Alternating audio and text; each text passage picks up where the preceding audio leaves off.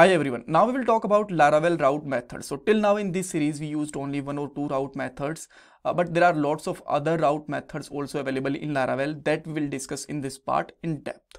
So first we'll discuss what is a route, then I'll show you the list of route methods which is available in the Laravel, and here we'll discuss also like on which scenario, in which case we have to use which route method of Laravel.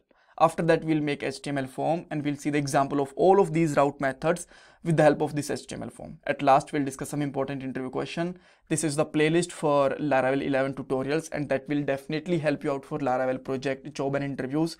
You can access this playlist from the description box of this part. So now let's move on. First question, what is a route? See, whenever we are defining a URL to access any page, controller or view in Laravel, that time we can say that this is a route in our application. So let me show you some examples. So this is the one of the you can say that route in our application. So there we have four things in every route. First one, route class, then route method, then route URL, and the thing that we want to fetch or load on this URL. For example, right now we are using user controller and user method. So there can be some other page also, and there can be a view also there. All right. So here you can see that in most of the time in this series till now we used get method only. So similar to this get methods, we have 5-6 more methods also that we can use according to our requirement. All right, so let me show you the list. So there you can see that we have get, post, put, patch, delete, option and view. These are the route methods which is available in the Laravel. So with each of these route methods, you can see that we are using route class. Then we have only two parameters, URI, simply you can say that URL, and callback, like which thing or which page we want to load there. All right. So now let's talk about the use of these routes. So get method is basically used when we want to fetch or load any page on the browser. The other, except the view and get, the other routes are not basically used with the browser directly, right? So they are actually using in the browser, but for that we need some HTML form or something. We cannot use directly like we are loading the page and see. So let me show you one example there. So if I'm just going to inspect element and then we'll go to the network and I'll refresh, there you can see that on the local host we are sending one request to get this page, right? And this is the get method, and for this page we know that this is a welcome page and we are sending only get request. So when we want to directly load something on the browser, that time we have to use the get request method or get route method. But if you are using the form, that time we can use the other methods also. So post method is basically used when we want to store something in database, or like maybe if we want to store something in cookies or in local storage, still that time also we can use post method, right? So there we are basically using a form, and we have to add some data to the input fields and we can send to the controller, and then controller will decide like what we have to do with this data. We have to store it in the local storage or in cookies or in session or in database. Similarly, we have two more methods, put and patch. The both are basically used to update the data. When we want to update any specific data, that time we basically use the patch. But if we want to update the complete raw data or the complete data that we have, that time we basically use the put. Delete, a route method, is basically used when we want to delete data from database or local storage or session format. Then optional, basically we don't use optional options route method, but whenever we are calling any API, that time this optional request will automatically send by the browser and it will check the page that we want to access is available or not. All right, so now let me create one controller and view so that we can see example with them. So PHP artisan make controller, and controller name, let's say my controller name is user controller. Then I am making PHP a view also, PHP artisan make view, and my view name is also user. So here you can see that we have the controller and view. So in this controller I am defining, you can see that, a function with the name of get, and then I will return there this is get method. All right. Okay. So now let's see how we can access this directly on the browser, right? So it doesn't mean like get method we cannot use with the form, HTML form. That can be also used, but if you want to use any, you want to load any page directly on the browser, that time it will work only with the get route method. Or yeah. So now let me import this route user controller in our web.php. So simply put there the path of this, which is user controller, and then let me remove this one. We don't need this because that was a dummy route, right? And now we can use route get. There I will use user, and on the user we will basically load the user controller class class, so that we can tell that this is a class, and in second parameter we have to put this function name. There we go. And now it should work if we will use the routes URL, user route, right? So if I just put there user, then you can see that we can access this is a get method. We are able to access this method. So this is the example of get method, and let you just know some more example also. But let's create a form there first, right?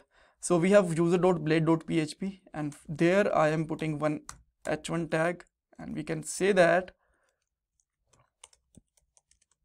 user form,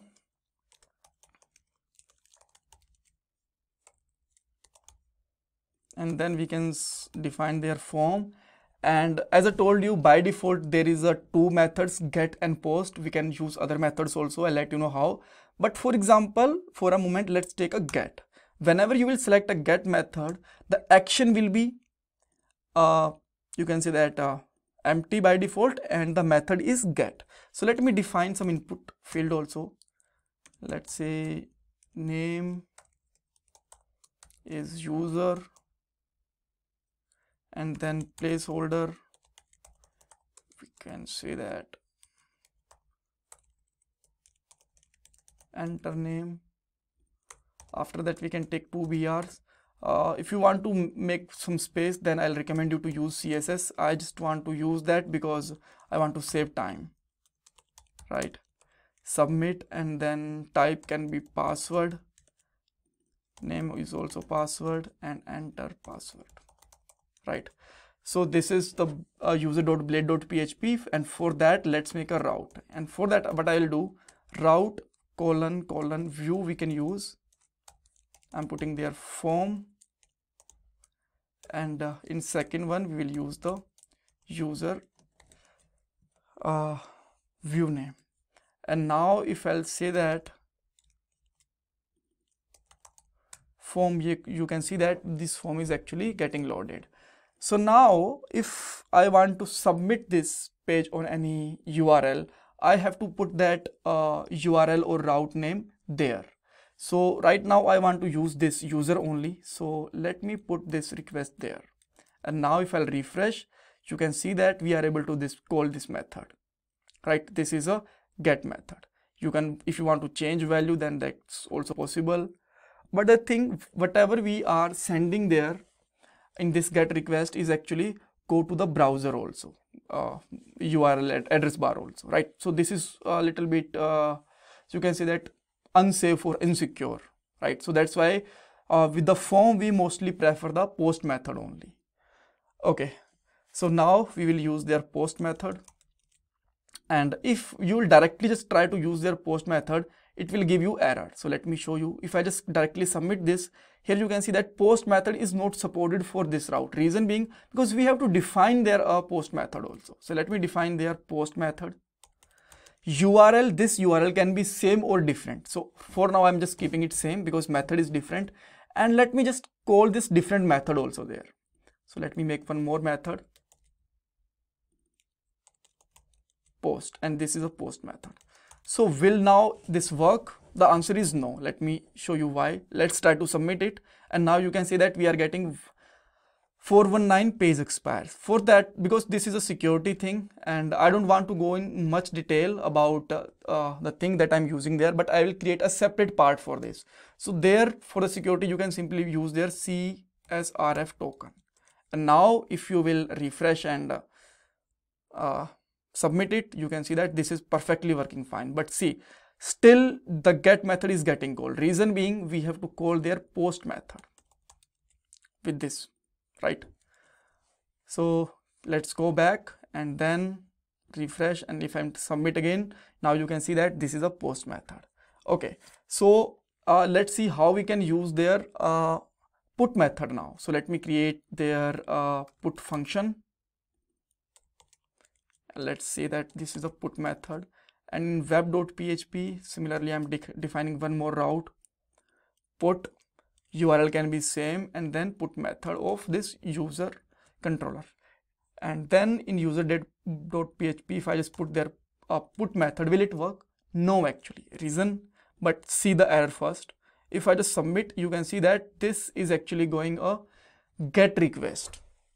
Okay, so why this is get requesting? Because by default HTML form support only two methods, get and post, and if I just put something else there like put abc, delete anything, that will by default it will understand this is a get method only.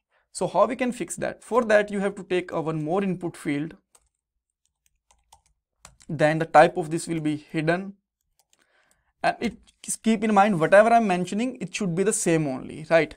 Then there we can mention name, and name will be, if you want to use the put, patch or delete, you have to put underscore then method, right? And then you have to provide the value is put, and keep in mind that time the request method should be post only.